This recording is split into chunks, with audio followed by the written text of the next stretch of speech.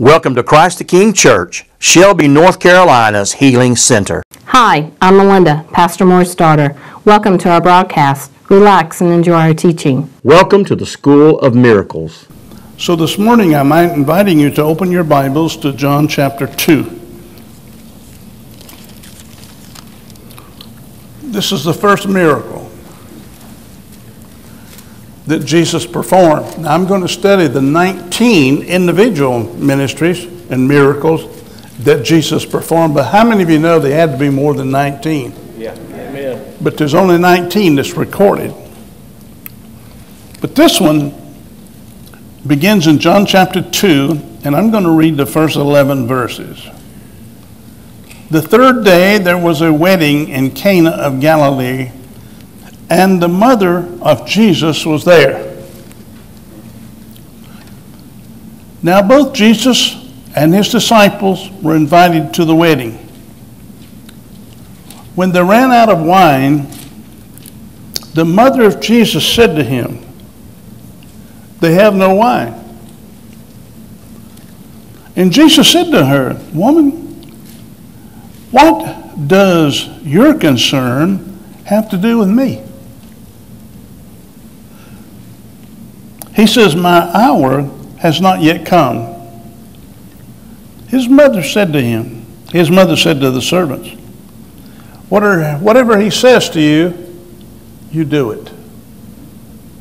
That's good wisdom, isn't it? Yeah. Now, there were set there 6 water pots of stone, according to the manner of purification of the Jews, containing 20 to 30 gallons apiece. That's possibly up to 180 gallons. That's a lot of water. And Jesus said to them, "Fill the water pots with water," and they filled them up to the brim. He said to them, "Draw some out now and take it to the master of the feast," and they took it. When the master of the feast had tasted the water that was made wine and did not know where it came from, but the servant who had drawn the water knew, the master of the feast called the bridegroom. He said to him, "Every man at the beginning sets out the good wine, and when the guests have well drunk, then the inferior. But you have kept the good wine until now." This beginning, the New King James uses the word signs, but the Greek text is miracles. Some of you have a translation that would go with miracles. Yes. So, the beginning of miracles Jesus did in Cana of Galilee, manifested his glory, and his disciples believed in him. If you'll serve God with what you have, God will take care of what you don't have. Amen. God doesn't call those who have it all, but those who are willing to surrender it all. Amen. Little is much when God gets on it. Would you say that? Little is much when God gets on it. The Bible said this was the beginning of miracles. Not the end, it was the beginning of miracles. Early on, Barb and I had to learn to do things God's way. Sometimes God's way is different than man's way. This is the first miracle of Jesus. It's a miracle of provision. Say provision. Provision. The Bible says, "My God shall supply all of your need according to his riches and glory by Christ Jesus." Supply all of your need. That could be financial. It could be physical. Say physical. Physical. It could be mental. My God shall supply all your need according to the riches and glory by Christ Jesus. There are some powerful lessons we can learn from this first miracle of Jesus I'm going to show you 3 revelations God gave me out of this scripture. And they're good. Would you say good? Good. You see, early on, Barb and I had to learn how to do things God's way. All times we weren't taught that. But I kept asking my wife, after we went to church and listened to sermon after sermon after sermon, I said, Barb, do you think God cares about our physical needs, such as our health and prosperity? That's a pretty good question to ask God, but I asked my wife first. I said, Barb, do you think God really cares about what we're going through? I remember the time when my wife and I could only buy bigger things when our taxes came back. We don't get those no more. Matter of fact, this past year we paid what? We paid $3,000 more in tax. I don't know where all this tax cut come involved at. We paid $3,000 more in taxes this year than we've ever paid. I remember the time we used our tax money and we bought a snapper lawnmower, riding lawnmower. Woo, was I in glory, man. On that snapper, cutting grass. But see, it took all of our income from tax returns to purchase that. That's the only time we could get things like that. A lot of people say, well, you know, the Lord takes care of the pastor. You better believe he does. Of course, we had to depend upon those folks back in those days. We probably wouldn't have made it. But God. Can you say, but God? But God. So this is the first revelation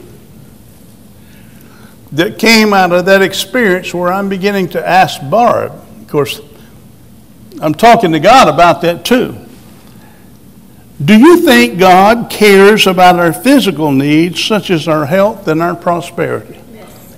Do you think the God that you serve really cares about your needs? Yes. Do you think he can help you with your needs? My God shall supply all you need according to the riches and glory by Christ Jesus. The first revelation is God really cares about my needs and what I'm going through. Now, what I'm going to put into your spirit today is these 3 revelations changed the way I begin to preach the Word of God. They changed the God that I begin to present to the people. God cares about your needs. Amen. God cares what you're going through. God knows all about you, and he cares about what you're going through. Can I get a witness on that? Amen. What are you trying to do, Pastor? Barb and I are trying to learn how to do things God's way. The first miracle Moses performed before Pharaoh in Egypt, Moses turned the water into blood. You remember reading that, I'm sure. But it's a symbol of destruction and death. But the first miracle, Jesus turned the same kind of water into wine, which is a symbol of life and joy.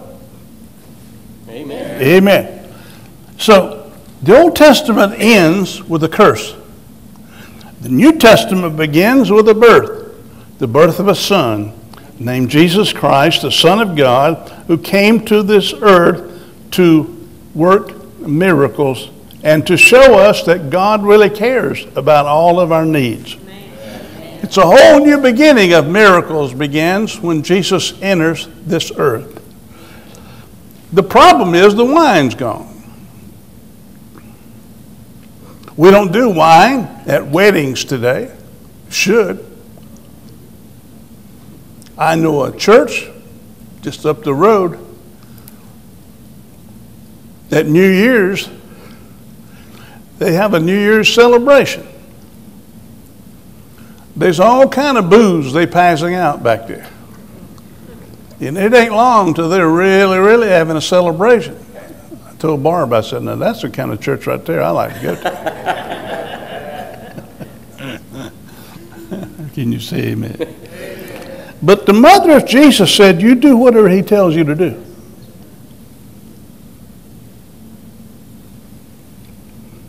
All they had to do was obey. He would do the rest.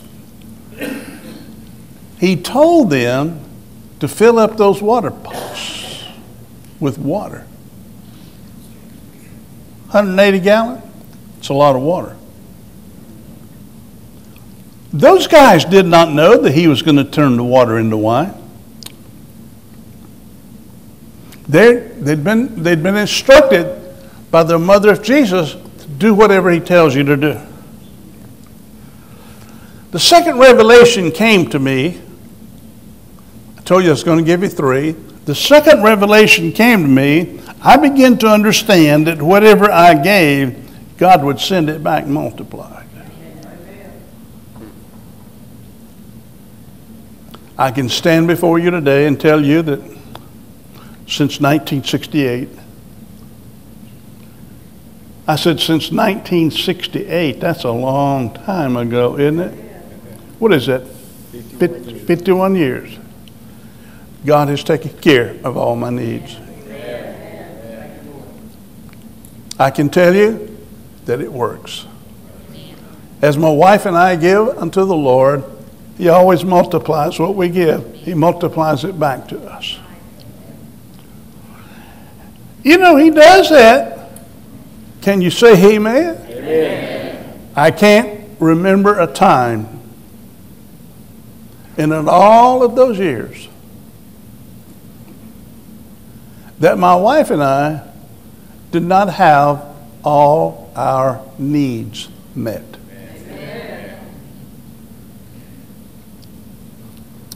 You say you know better than that. No, I don't know better than that. I'm telling you the truth.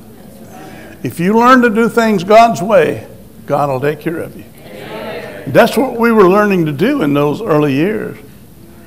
When I asked Barb, I said, Barb, do you think God really cares about what we're going through? Do you think that he really wants to help meet all our needs? And all this stuff did not come overnight, but slowly but surely, God will begin to show me this, and he'll begin to show me that. And I can tell you, out of all of those years, Barb and I never miss paying our tithe to the Lord. Never miss. You say never miss? That's exactly what I said. We never miss. And if you'll check it, it's usually 2 to 3 times above what it ought to be. What are you doing? Well, that's the fourth revelation that we'll get into later on, learning about seed sowing.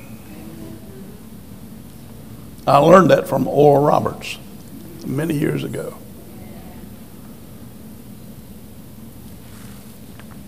So if you've got a need, sow a seed for that need. Amen. Blessed be the Lord. Barb and I have always done that. God's always taking care of us.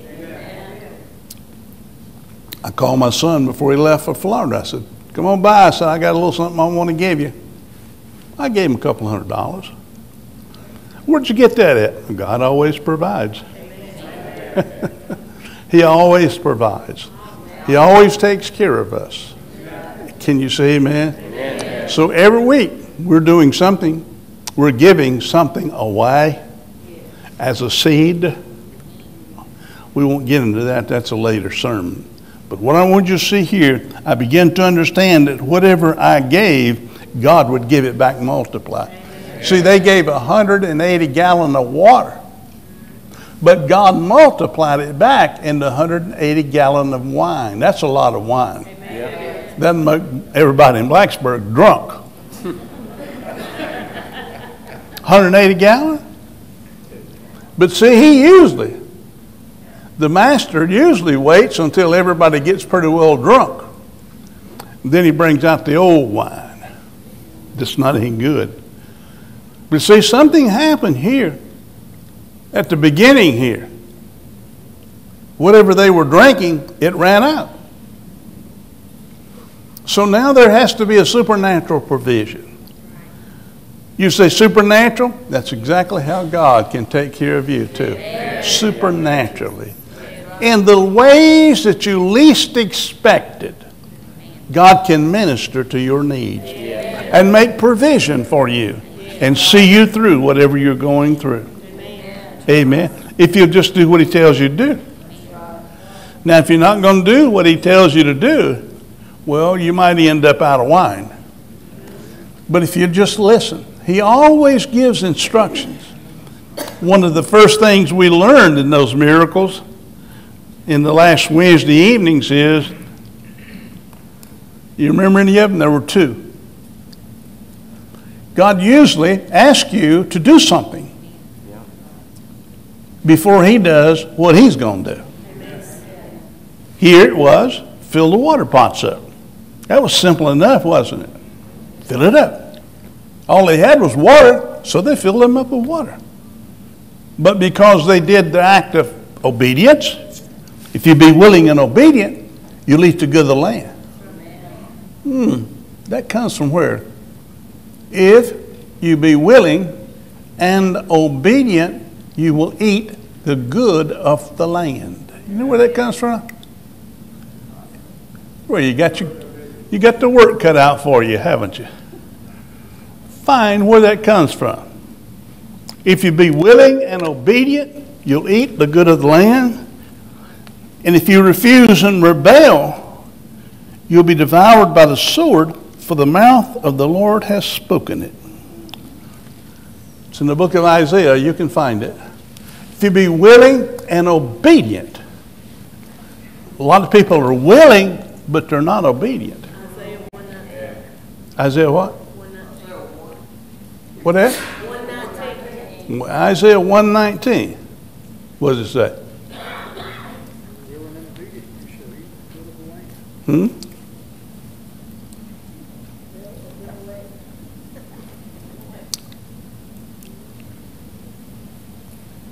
What does yours say?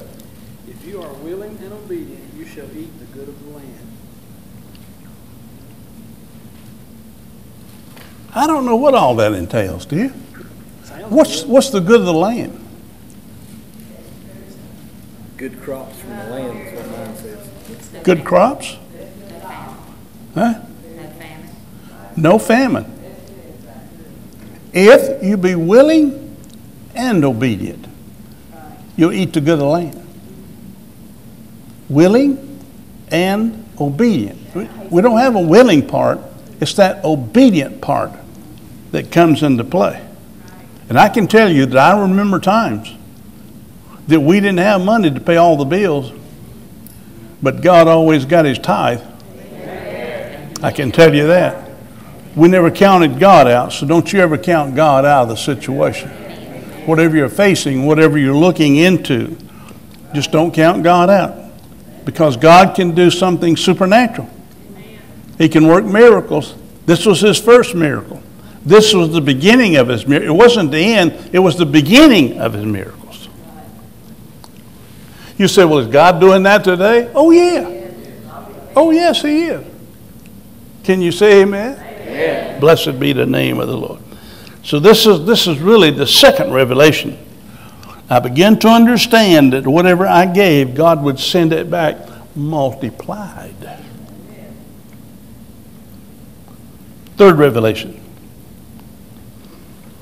God was my source. I can say that very simple. But you don't know how long it took me to come to that revelation. God is my source. Not man, not the church, God. God is my source. We came to Shelby. One lady said, I'll tell you what, I'm going to pay your salary this week. And sister here is going to pay your salary next week. That means after that you're on your own. I said, oh, really? This is where I learned that God is my source. My God shall supply all your need. My God shall supply all your need. Now listen to me. If God has not done that for me, I could not preach it to you. You see, this scripture works. But you can't preach it till it works in your life. You just reading words.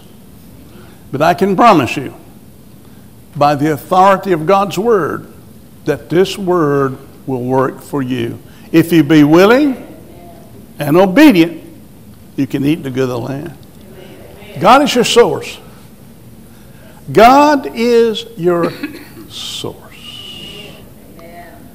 God is your source. Why don't you just say, God is my source? God is my source. Say it again, please. God is my source. One more time. God is my source. You need to learn that.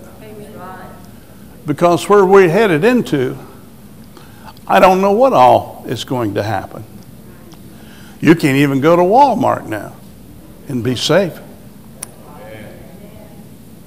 Unless the angels of God go before you and prosper you in all of your ways. And see, we talk a lot of stuff around here, but sometimes it just bounces off of the wall. I'm praying you receive stuff. I pray you receive this, that God is your source. That means God can take care of you. God can provide for you. God can meet your every need. So I don't care where you go. I don't care how hostile the people are to you and Christian. God can take care of you. Wherever you go, God is. He that's in you is greater than he that's in the world. No weapon formed against you shall ever prosper. And if God be for you, you tell me who can be against you. So he's our son. Give him praise. Hallelujah.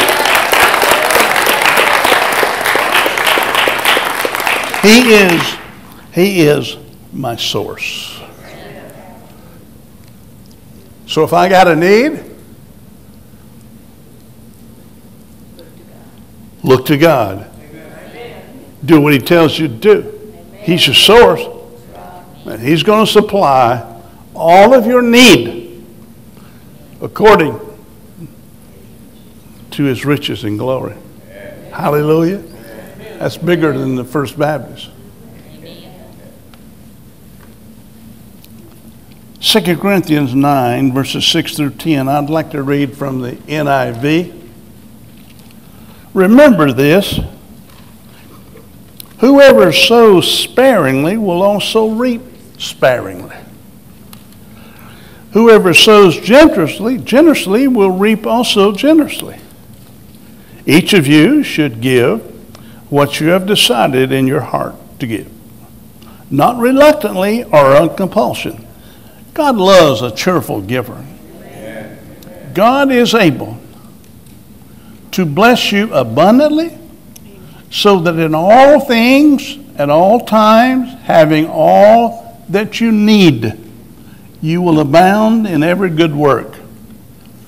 Now he who supplies seed to the sower and bread for your food will also supply and increase our store of seed, and will enlarge the harvest of righteousness. You will be enriched in every way, so you can be generous in every situation. 2 Corinthians 9:8, the Amplified, and God is able to make all grace, every favor and earthly blessing come to you in abundance. Glory be to Jesus. So that you may always and under all circumstance, whatever the need be self-sufficient, possessing enough to require no aid or support, and furnished in abundance for every good work and charitable donation. You'll never find yourself short. Amen. Let me rephrase that. You'll never find yourself short. I don't know where that found come in. You'll never find yourself short. Why? God's your source. God, your source. Stuff's easy to preach. God is your source. God is my source. So where does all of your need come from? All that's being met from who? God, your source. My God shall supply all of Your need and my need according to his riches and glory by Christ Jesus. Hallelujah. It's not determined what's happening in the earth. Watch that stuff. They're going to cut your salary. Watch that stuff. We're going to give you a tax break. It'll cost you $3,000 more than it did before they gave you that tax break. I just want to know who benefited from the tax break. See, we have a professional attorney, not attorney, what is he? Tax man. In Spartanburg that takes care of us in our church. And of course we pay our own way over there, you know that. Barb and I have to pay for his professional. He said, well, you got a farm down here, you need to sell something. We just gave 3 donkeys away. I don't know what they're worth, but we need to figure out what they were worth and put that down because we sowed a seed. If you need another one, we got one too. We got another donkey. What do you want for it? It's free. We'd like to bless you with that. What a blessing that donkey would be when you put him in your pasture. And you buy the feed to feed him. What a blessing that would be.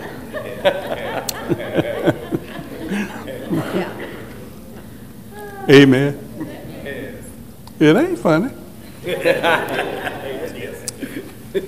Unless you're on that end listening. That's right. We're trying to give the dude away. They were down there yesterday. I had to check the bucket back there and make sure they had the other 2 in there. Yeah, they got them in there. But our accountant says you need to do something. Sell something. So that's what we've done. We got rid of 2 donkeys. We didn't have but 3. So we're about to get rid of the 3rd one, if we can find somebody to take that bucket. But the young man came down. I go out.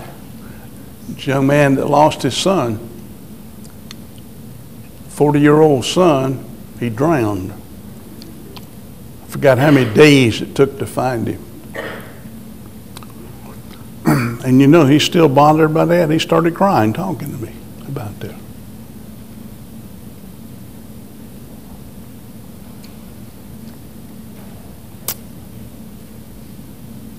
There things happen, you know. We can't explain why all things happen. But I'm not preaching to him, I'm preaching to you. And I'm telling you that God will supply all of your need. And whatever you do give, God will multiply it back to you. It'll be multiplied back to you. You always get back more than you give. Praise be to God. Can you say amen? Thank you for joining us. You're welcome to follow us on Facebook, YouTube, our website. Our Lord is building His kingdom. Join us in helping our Lord harvesting souls for His kingdom. Thank you for watching Christ the King Church, Shelby, North Carolina's Healing Center. Visit our website, www.christthekingshelby.org, and check us out on Facebook and YouTube.